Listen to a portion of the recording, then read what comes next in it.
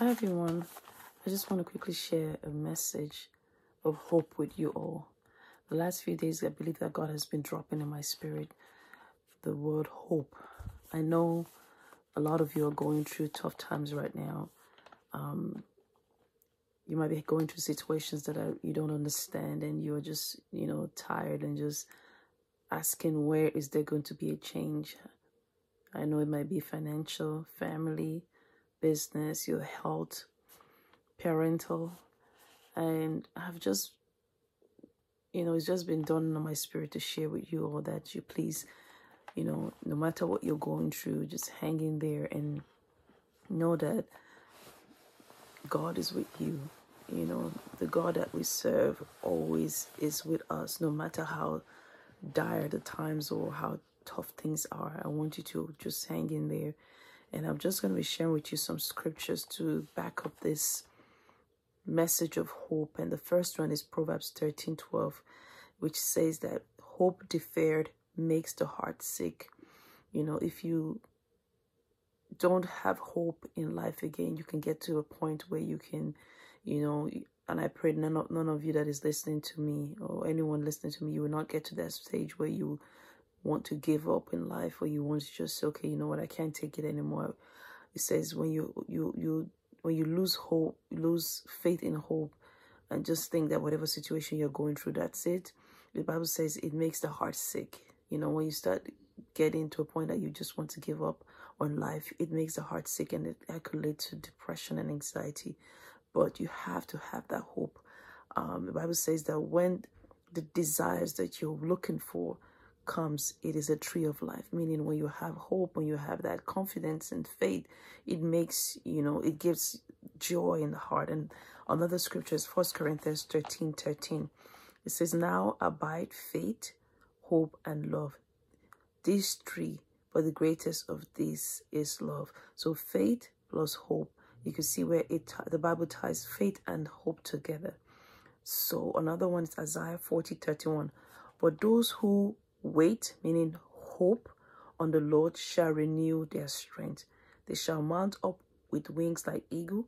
They shall run and not be weary. They shall walk and not faint. So, meaning, when you hope, you wait on the Lord. The Bible says it strengthens you. It gives you strength. It says you will mount up on wings of evil, on wings like eagle. I've been in that situation where, some days I just like, okay, God, this is what I'm waiting for. Is there going to be any change? Is there going to be a new chapter opening up in this? But I've just been hearing God saying hope. And once I, like the other day, I was listening to a song, and it was just hope all throughout. When God wants to speak to you, he can speak to you, sometimes over and over again. You keep hearing the same message, the same old song, or they keep hearing the same words, and and you're like, okay, there are many ways God speaks to us. He can speak to you through your heart, to the still small voice. For me, I know when he speaks to me through my dreams, the still small voice, when I lay on the bed, when everything is just still and calm. And also he can speak to you through a song. I just kept hearing all that day the word hope, and hope, the songs that was coming on the radio.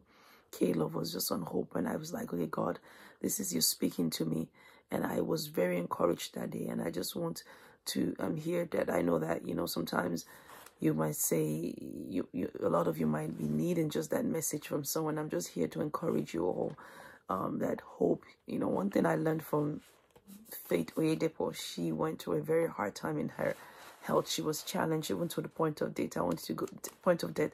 Look for her message or her book. That's Faith Oyedepo. And one thing she always encourages us, that when she was on a sick bed, they didn't know if she was going to live. But she said one thing she kept on was her hope. She didn't let her hope she didn't lose hope. So she always encourages people, hope. I don't know what you're going through. Some of you are like, okay, God, when am I going to get my miracle baby or my husband or whatever you're looking for? It says hope. And the Bible says Those who wait on the Lord, they shall run and they will not be weary. When you start losing faith or you like losing hope, you notice that you become depressed or just downcast. But the Bible says you will walk and you will not faint. Another scripture is Micah 7:7. It says, therefore I will look to the Lord and I will wait for the God of my salvation. Our God is a God of salvation. Salvation means deliverance. It means when God delivers you from something that it's has held you bound. It says, I will wait and I will look up to the Lord. I will wait on the God of my salvation and he will hear me. So the scriptures, the Bible, for those of you that have not had a relationship with God, the Bible it's our manual to living on this earth. It's God speaking to us out of his love for us. So that's why it's very important to pick up the Bible and read and meditate on the scriptures, just like these scriptures I'm sharing with you today. Another one is Romans 15:13 says, may the God of hope fill you with joy. God is a God of hope. He will fill you with joy, peace in believing. So when you believe, that peace will come into your heart. Because it's when you start doubting, then you start getting anxious and you get depressed, and it takes away your peace. So the Bible says that you will abound in hope by the power of the Holy Spirit. And that's my prayer for you today, that by the power of the Holy Spirit, you will abound in hope, you will abound in the Holy Spirit by the power of the Holy Spirit. And you would not give up. I know some of you are going through financial strain in these last days, but just hope in the Lord and trust in him to supply all your needs according to his riches in glory through Christ Jesus. The last scriptures I'm going to share is 1 Peter 1:3. Blessed be the God and Father of our Lord Jesus Christ, who according to his abundant mercy has begotten us again to a living hope. Hope is living. It's not dead. It's alive. So it says that through the resurrection of our Lord Jesus Christ from the dead. So hope is living. Hope is like, I would say, as I said, it works with faith. And I pray for any one of you going through any kind of strain in your family, your marriage, in your health, in your finances. You're looking for something from God, a miracle baby, a miracle marriage.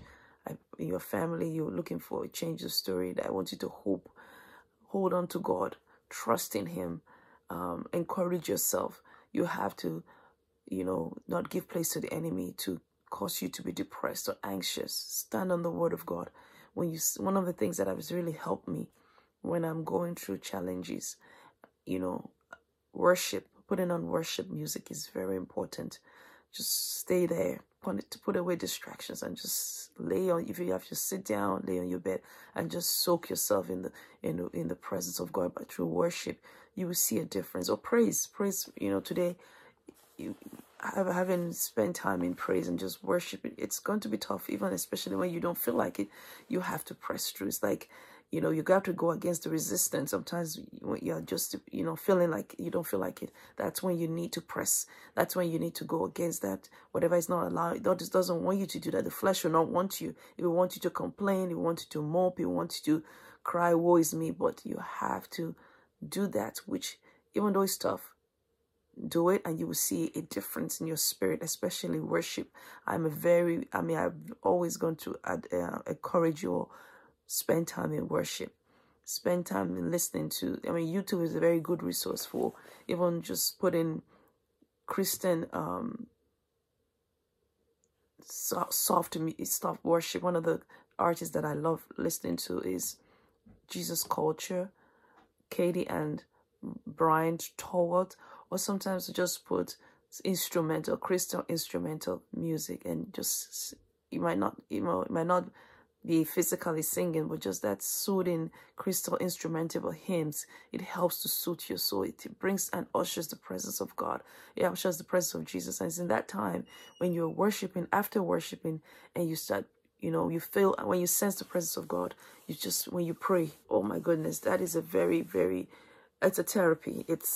When you can put worship songs, or you just open your mouth and just lift your hands in worship and just singing out of the bosom of your heart. If you have to cry while you're doing it, do it. But once you sense that, okay, you have that peace, that's when you know the presence of Jesus is there with you in that room. You open your heart to him.